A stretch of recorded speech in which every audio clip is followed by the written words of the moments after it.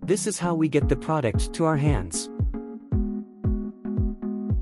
Let's unbox it and see what we've got. This is time relay GRT8-M1. And we also get the instruction here.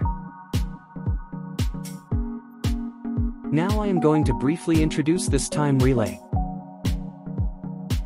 It has the inputs in the upper side and outputs in the lower side.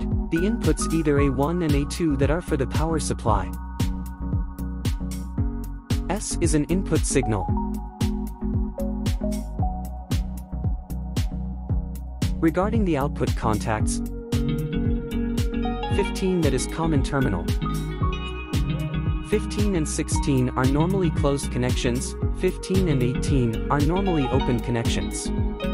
In the front face of the product, the first knob allows us to select the time range that can go from 1 second up to 10 days.